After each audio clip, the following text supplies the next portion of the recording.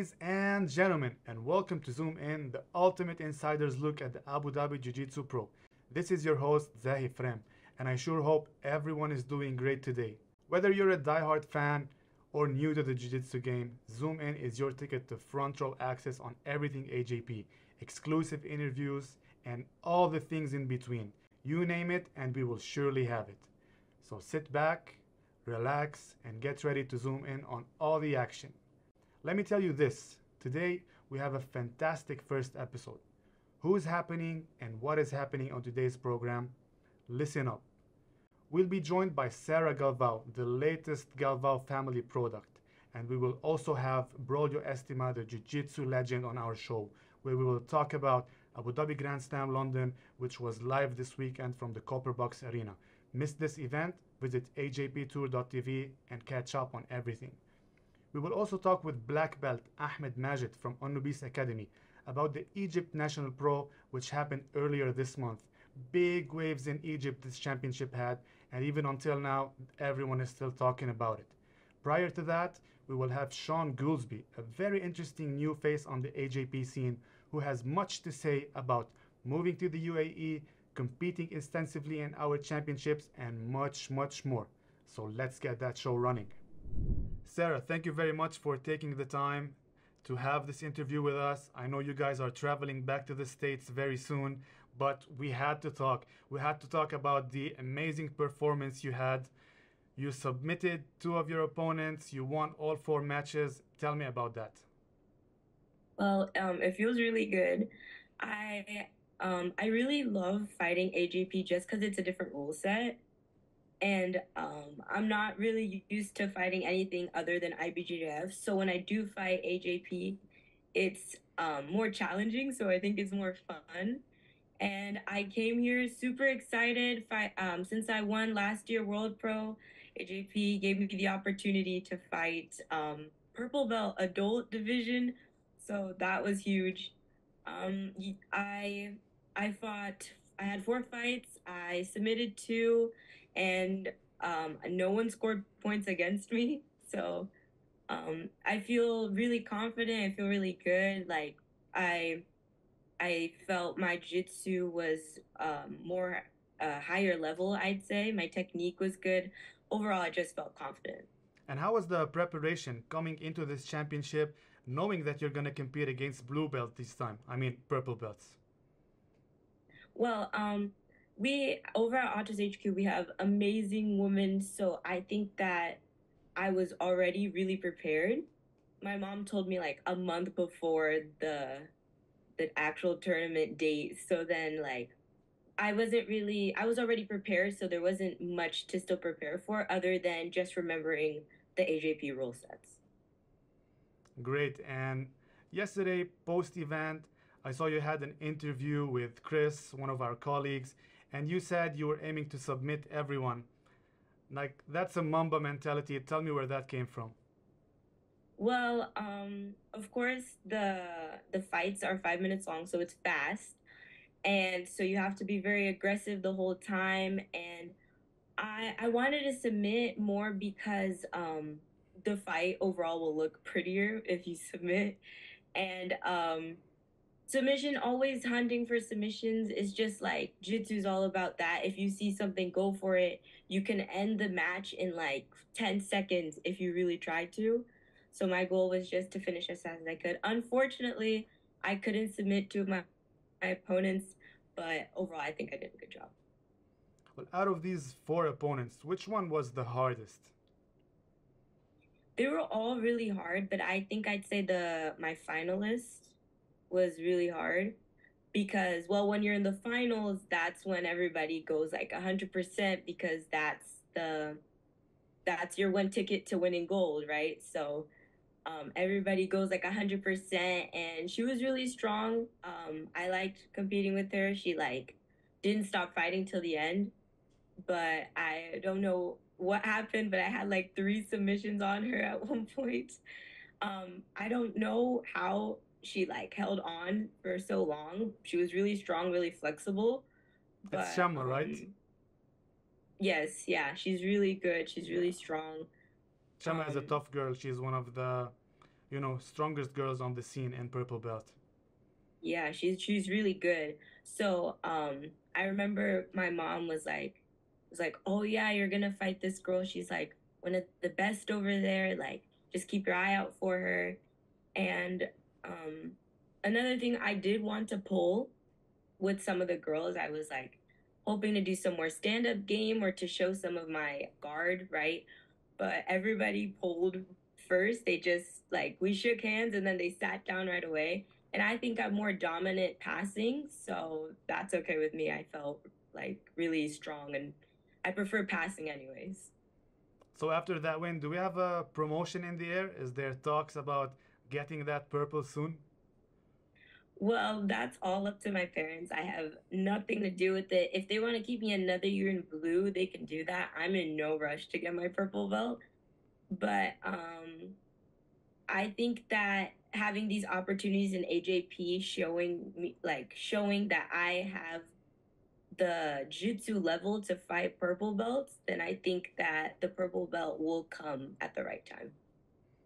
And talking about your parents, you have this special relationship. Not everyone gets to train with their parents. Not everyone has parents like yours. Let's call it that.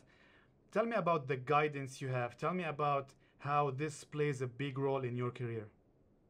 Honestly, well, since I was little, I was just and tournaments 24/7, always like watching my dad prepare his mentality ever since like a little girl and how my mom like helped him and all that. So I think even if let's for example, let's say I didn't jujitsu, I would have still grew up with like their how they behave and their mentality because it's just so powerful. They're so like inspirational even for people who don't do jiu-jitsu.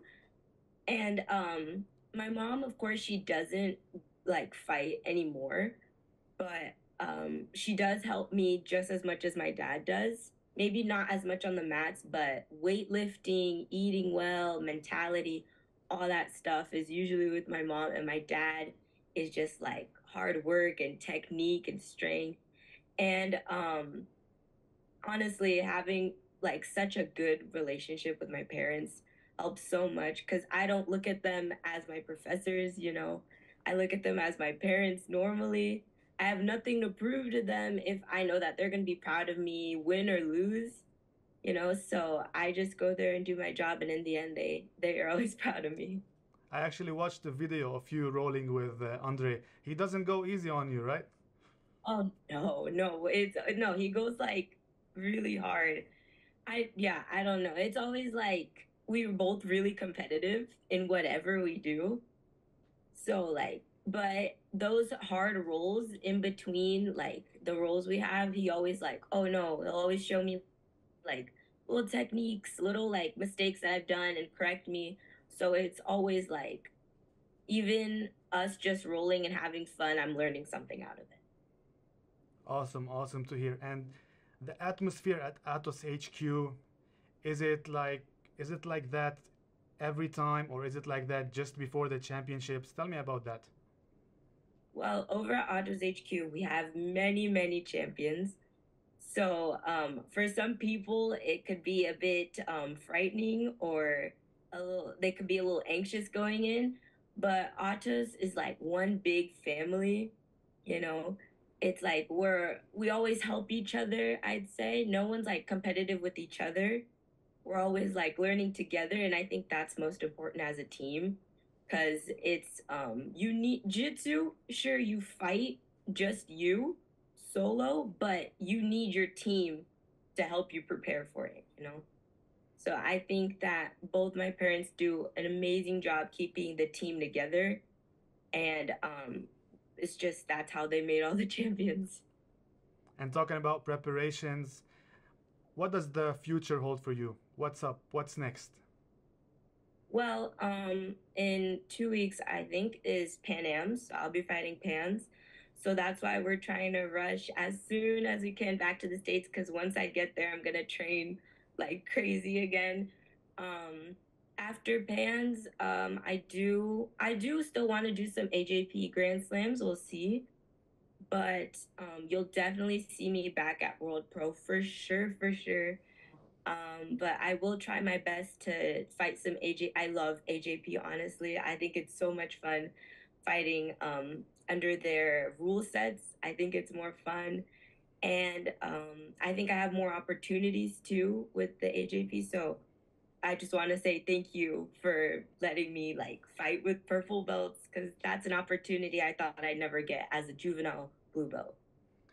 I'm just gonna make this short so your mother doesn't get mad at us. You have a great personality. I love the energy. I love the vibrance of Galvao Sarah, the little Galvao.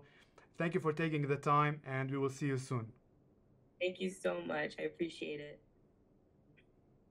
Thanks, Sarah. I hope you guys arrive safe and good luck in everything. Thank you. Thank you. Be well. All right. Bye. Tough on the mats, kind and vibrant on the video, as you guys saw. Sarah Galvao will be seeing a lot of this young up-and-coming jiu-jitsu athlete. Coming up next, we're going to have Braulio Estima. We're going to talk a lot about Abu Dhabi Grand Slam London. Stay tuned. Braulio, it's great to finally have you here with us today. Thank you, Zahi. Thank you. It's a pleasure always. No introduction needed, but here's a brief one. Definitely a legend of the sport, a multiple-time world champion, running your own academies all over the world, and now one of the major organizers of the AJP events in the UK. Tell me how all this happened, the transitions, the successes. Tell me all about it. So basically, one of my main reasons that I moved to the UK was to spread the jiu-jitsu to Europe, right? So I came here with my team, Grace Baja, and can you hear this noise? No, it's good. Okay, cool. Sorry. Can I continue? Sure, go ahead. Can you edit? Okay, sorry. So the main reason that I moved to the UK back in 2002 was to spread the jiu-jitsu love to Europe, especially in the UK. When I came here, there was no many academies around. Nobody knew what jiu-jitsu was, you know. So we started like educating, passing the jiu-jitsu love to everyone around. And today, UK is one of the biggest community in the UK. It's the biggest community in the sport, right? And I did competitions back in 2009, the British Open that I started. So I started getting that development how to do competition to spread the sport together with the academy, right? Then I actually was the very first one to join back in the day. I think it was 2009 with since the World Pro back in the day. I started here, but I was in my busy career. I was very active. It was my prime, so I spent a lot of time competing. And then Gus was taking the responsibility of it. And then now that I did retired, but I have evolved. You know, I'm still in the sport. I'm still, with the same kind of motivation to carry on spreading jiu-jitsu. Now, not only in the UK, but in the world. Actually, no one has ever retired from jiu-jitsu, right? It's only the decision. It's all up to them. I haven't. So talking about Abu Dhabi Grand Slam London, the organization, the success. Tell me, you were on ground, you saw all the amazing performances. What were the main highlights in your opinion? Well, the London Grand Slam is for sure the second biggest Grand Slam in the world, right? On the AJP. And this one up to date has been the best and the biggest so far.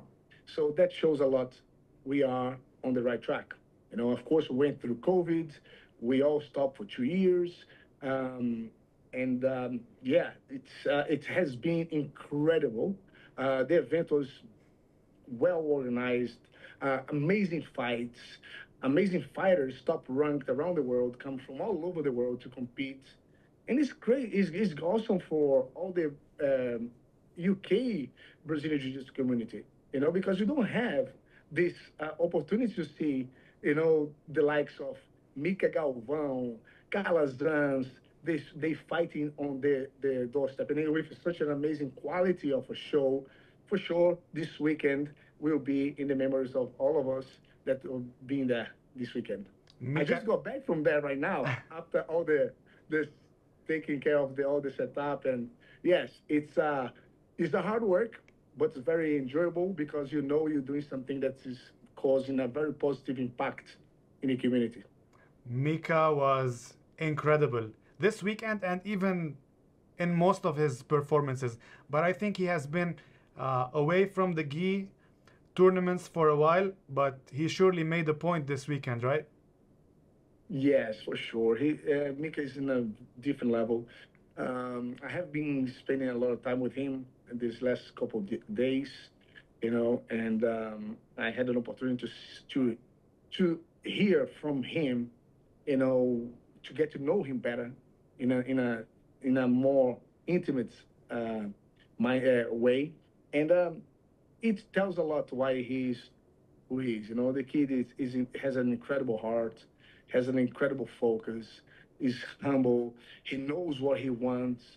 He knows how to train. Melky, his father, is amazing coach. Like the relationship between them both is really something special. Mika definitely is a special guy. What do you think it takes? What do you think it takes to be? So there is professional level, right? And then there is high level, and then there is people like Mika. What makes the difference? Look, a lot of people. This actually was one of the conversations we had just while we're having a lunch together. A lot of people says that if you want to be a fighter, you shouldn't teach because it stops your goal. It stops your focus to improve, and you need to focus on yourself. And a lot of people also say that if you are a good fighter, you cannot be a good coach. And then if you are a good coach, it's because you wasn't a good fighter. Well, I am the proof that this is possible because I consider myself, I'm not saying that I'm the greatest coach in the world, but I consider myself a good coach because of the results of the popularity in my seminars and the comments. And I know that I have been spending a lot of time teaching. And for myself, to achieve whatever I achieved coming from nothing in Brazil, because a lot of people think that Braulio Estima is Brazilian, has been trained with all the black belts, blah, blah, blah. I didn't train with black belts until I was a brown belt. There was no black belts around my city. It's pretty much similar how Abu Dhabi was back in the day when there was no professors teaching. Okay, so exactly the same. Like the closest black belt was 3 hours by airplane away. So it wasn't easy, but it was possible, right? Because if I made it, it was possible. But I know what I had to go through to be able to understand jiu-jitsu in a much deeper way, to be able so I can take my own conclusions on the adversities of the fight and make the strategy according to my body style, my way of understanding jiu-jitsu, right? And it worked. So I'm speaking to Mika. Guess what? He teaches every day. He teaches every day. And a lot of people, they say that teaching doesn't help. Maybe they didn't spend time teaching with the intentions to make a difference on other people's game. They maybe was that just for the money to teach or just to spend the time and leave. That's all about the intentions. When I came here, I had purely the intention to make a difference on everyone's, because remember the first thing that you asked me for, how I ended up in the UK. I came here to spread the jiu-jitsu law. And then by doing that, even the things that I already knew became even more clearer, to the point that I could develop and redevelop whatever I already knew, because I had so many minds that I was teaching that people come with a different perspective. And then you start taking your own conclusions on what really matters or not about the technique, and you start going to the core of the principles, and then you end up being more you end up learning what you already end up learning more, even more, and by giving you end up taking. Correct, because you got to share. When you share things that you know, but with the intentions to make a positive difference on your surrounding, things comes back to you in a much stronger way. And that's what happened to me. And I believe that is what's happening to Mica after talking to him. It's been incredible talking to him. He's such an amazing kid. And it tells a lot why he's so sharp, because he's so much ahead of everyone on his age. He's only 19, but he's teaching and he has a passion for the jiu-jitsu. And he does really want to make a difference, like showing good examples to inspire the next generations with the right direction. Another young athlete who seems on the best track is Sarah Galvao. Did you see her performance? Performing as a blue belt in the purple belt division, winning all 4 fights, submitting to not even getting 1 point against her. This girl, I feel she's the future. Yeah, she is. When I mentioned about Mica Galvao, about teaching, right? It is his differential for me, okay, comparing to my background, because he's also don't have tough trainings.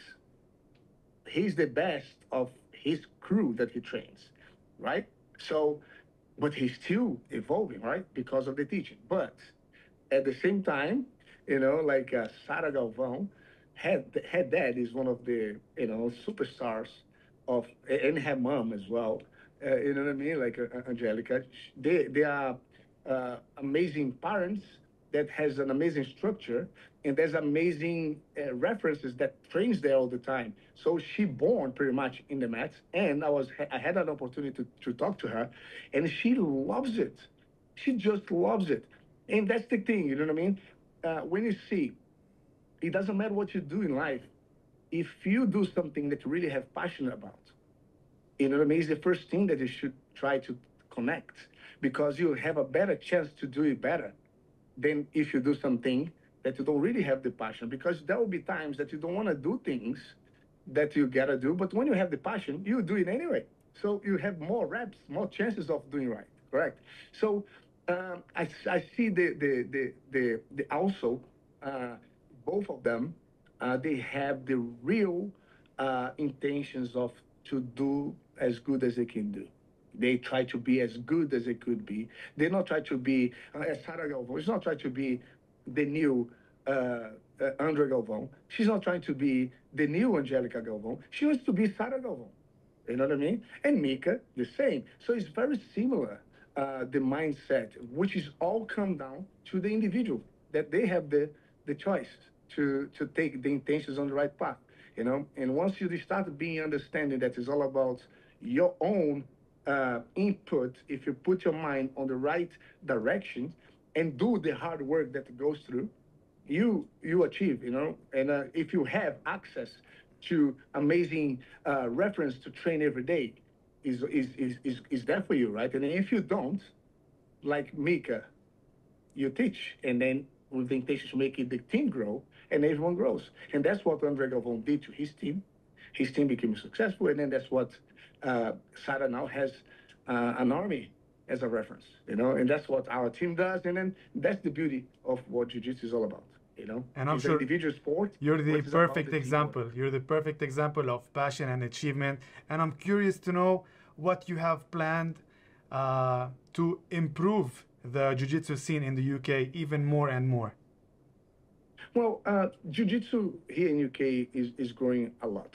And jiu-jitsu became, for a long time, my tool to help people to become a better version of themselves. And my goal really is to continue expanding the jiu-jitsu here, my academy, of course, my team, but at the same time, it's expanding the competition scenario that has more opportunities for all the other academies to also get inspired to go there and try to improve themselves. Because the challenge of competing, it makes you try to understand the difficulties. Sometimes you win, sometimes you lose, sometimes it's hard. And then when you put your time, like Mica, he didn't train for 3 months, for 3 years without the gi, with the gi, sorry. And he goes and come back and still doing the same. Why? there is always a lesson there. I already told you why. After London, it seems that you guys have big plans for the UK. Yes, we have big plans. The idea is to make as many competitions as possible for the community. Help people to understand the rules, understand what we are about, and making the right steps to create a strong community. The UK was one of the biggest community in Europe to grow jiu-jitsu. So it is the biggest community in Europe right now. So but that is only the beginning. The potential is huge, and in Europe as well. So I think the team is strong. Everyone very focused on the same direction, and it is very exciting, the future. Braulio, thank you for being part of the show. It's been an honor. Thank you for your time, and we will surely chat again very soon. Thank you very much. Really a pleasure for me. You guys have a great day out there. You too. Chatting with Braulio is like chatting with an encyclopedia. This guy, always a legend. Thank you for the chat. Coming up next, we have Sean Goolsby, as mentioned in the intro. Stay tuned. Sean, I really appreciate the time you're taking for this quick chat. I know you have training. I saw your name registered. I saw your name registered for the Abu Dhabi Grand Slam London, but I didn't see you on the mats. What happened there? No, unfortunately, I had an unfortunate event. They canceled my plane, and so I had to repurchase another one, and it was just way out of budget, and so I just decided to stay local. So you stayed local, but I'm sure you were interested to watch the event, right? Oh, definitely. I stayed tuned on AJP. They have their subscription service, and I watched my professor Claudio Calasanz. I watched him. I watched a few other guys that I follow here. So it was a very nice event. I remember being there last year, and it just kind of gave me those thrills. I want to be there. I'm really upset that I didn't get to go. So you mentioned you were training with Coach Claudio, and that was where in the States, right? No, that was in Brazil, São Paulo. Oh, in Sao Paulo. Yes, yes. So tell us about this. Journey. Yeah, exactly. Tell us about your jiu-jitsu journey and how did you end up in UAE? So I moved to Brazil in 2015. I started training in Manaus, and after some time, I ended up moving to São Paulo, and I started training with an affiliate of Calasanz, and I was just kind of like the biggest one at the gym, and I just wanted more. I was more competition focused, And so he said, no, you need to go see Claudio. So I went there, and it was it's like home. The first training, I was beat up and abused, but I tell you, it really made me into the person that I am, and I'm very happy that I was able to get a black belt underneath him. So yeah, that's good. And now I'm here because I came here to fight World Pro, and I was just kind of like in amazement of Abu Dhabi, and I seen all these professors, high level professors, living here, training here, and I just want to be a part. So I found my way, and fast forward a year and some change later, I ended up getting called. So right now you're coaching? You're coaching here? Yes, I coach here at Arena, and I also coach in the schools. Nice. And from someone who used to compete professionally and still is competing all over the AJP scene, how does coaching influence your own training and competition mindset? So for coaching, you need to be meticulous. You need to be methodical. It kind of, as a competitor or the type of learner I am in general, I just kind of float towards concepts, not towards small details. And I think that was kind of what's been missing out of my game are the small details.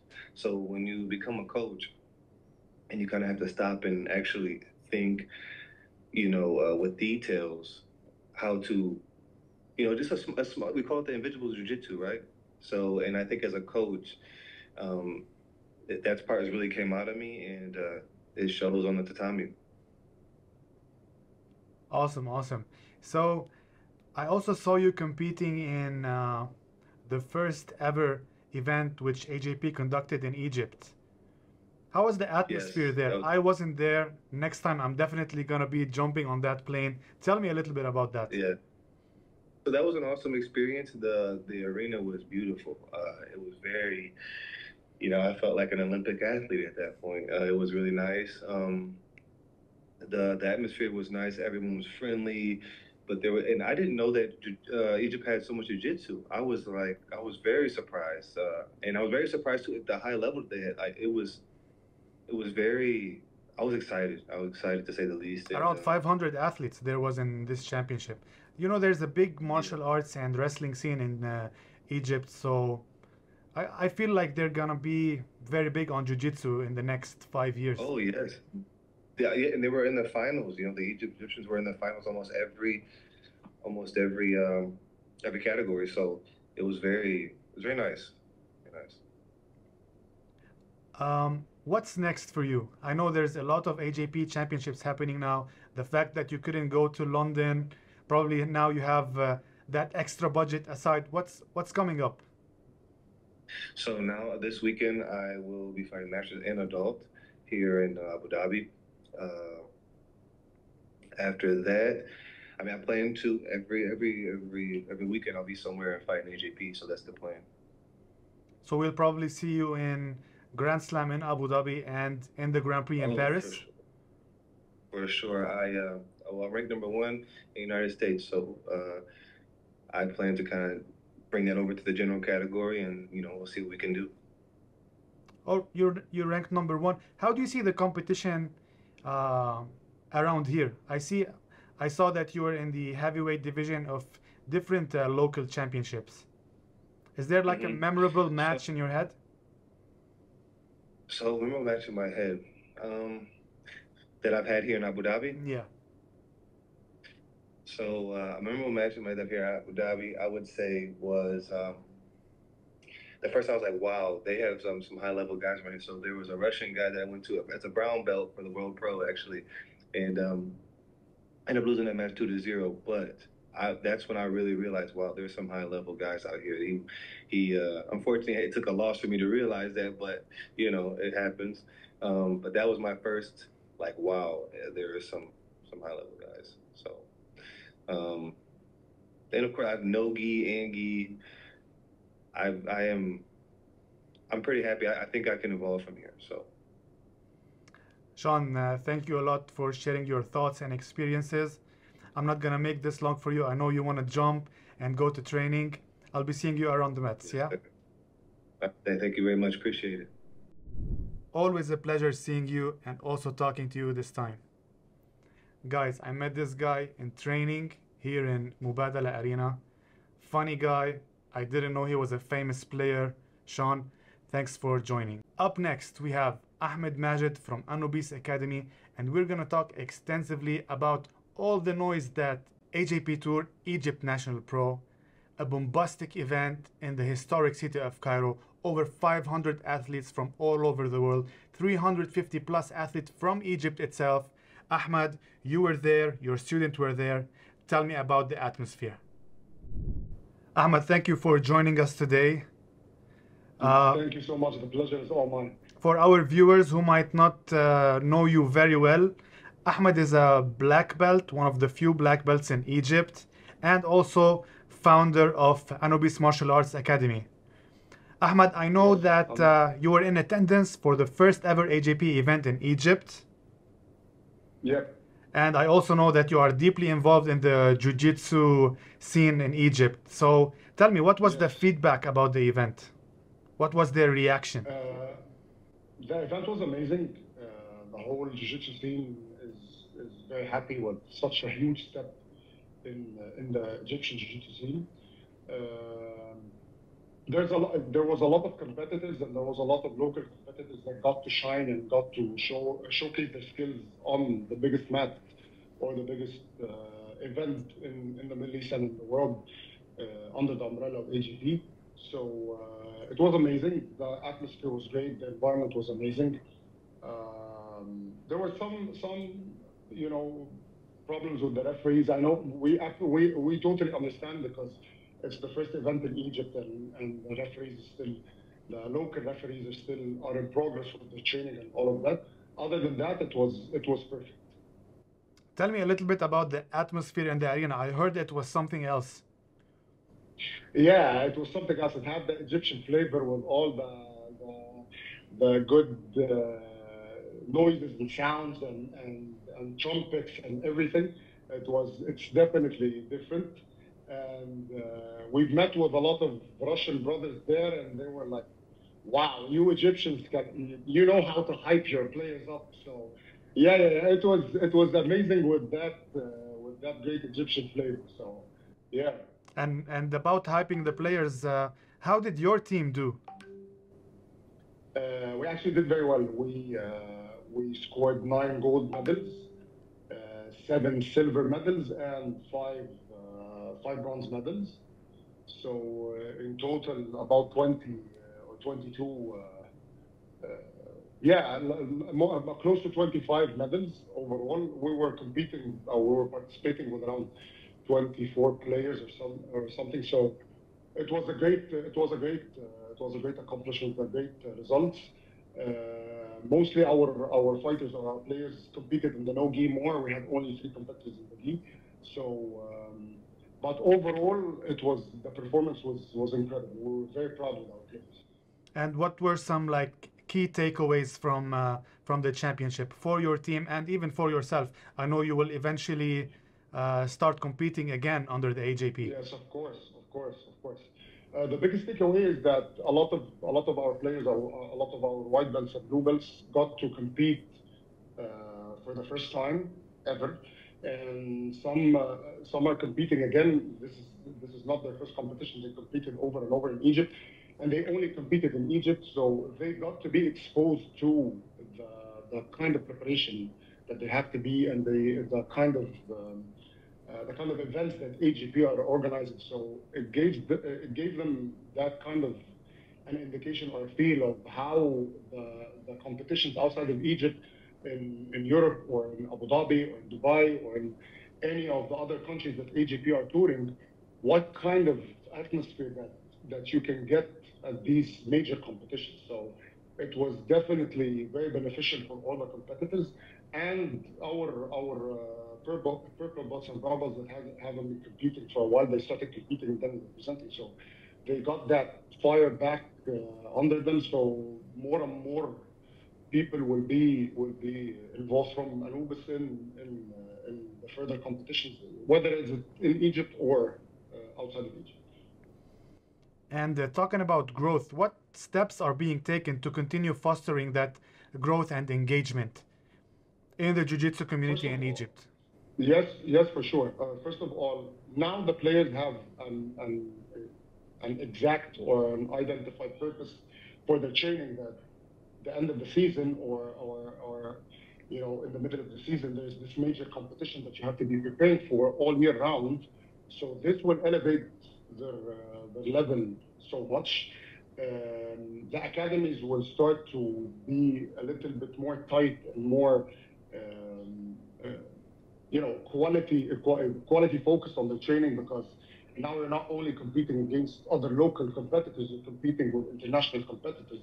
And we've seen a couple of black belts that I've been seeing all over the place in the AJP tours, and I've met them a lot of times in Abu Dhabi and Dubai. They were competing in Egypt. So for the new black belts or the upcoming black belts and brown belts that are coming out of the jiu-jitsu scene in Egypt, they have to elevate their game way too much to be able to compete with such caliber of competitors that are competing nearly every weekend all over the world. So we have to all work together to be able to elevate the level of the whole jiu-jitsu scene in Egypt, to be able to compete, because our objective is to compete with the other international competitors, not only local. So the growth is coming, and it's coming big in Egypt. And what is some real feedback that you got from your students, like some real sentences which like they come, coach, this and that? First of all, there's a couple of competitors that have been competing for the first time. So for them to be competing for the first time at an event that big, they were a little bit overwhelmed. So our tips always are that the training physically is much harder than the competition. The competition is basically, it's more of an emotional stress or an emotional toll on you than the physical toll. So you have to find the balance between you becoming ready and relaxed, and at the same time not way too relaxed, so you do not give your opponent the match it's required importance for you to win, or for you to be able to, if you lost by 2 points, to come back at that match. So that was the biggest takeaway from most of the players, and that I thought before going on the mat. Some players were telling me, or some competitors were telling me, that I thought before going on the mat, like, this is the hardest thing that I'll ever do. But when I got on the mat and I actually started competing, they are not doing anything that I'm not familiar with. So they were well prepared. Let's call it that. They were well prepared. Yeah, they were very well prepared. So it was great. It was great. So we would be seeing more of your team in the upcoming championships. I'm sure there is the continental. There's a continental championship for AJP happening in Egypt. The African one, yes. This time we're gonna go with the whole lineup. Like me personally, I decided that I want to compete in that competition, and our head coach, Captain Muhammad Omar Zizou, is competing as well. So we're gonna go with the whole lineup from white up until black this time. And how are you gonna juggle between getting your team ready and getting personally ready? First of all, getting the team ready is our head coach's job, and Muhammad Omar Zizou's job. He's our first black belt, and he's the head coach of the team. So he makes sure that preparation for the past competition was amazing, and he held the camp for the past 3 months. It was flawless, to be honest. And he's the one who's going to be preparing me personally. So this is the part, and I think we're going to separate the trainings with me, Zizou, and a couple of the black belts, and a couple of brown belts and purple belts in the morning, and the main competition training for the rest of the team is going to be in the evening. So everyone gets their time to actually train and actually prepare for the competition. It's going to be great watching you compete and watching your team compete on our mats. Ahmed, it's been an absolute pleasure having this chat with you. Thanks a lot for your time. Thank you so much, Dave. Thank you so much. The pleasure is all mine, and looking forward to competing again and again in the AJP tour. Thank you, Ahmed, for your input. I really appreciate your presence in our first episode. Next time, guys, I will surely be in Egypt when AJP goes there again. I appreciate everyone tuning in. This episode was a blast. Sharif, hit that outro.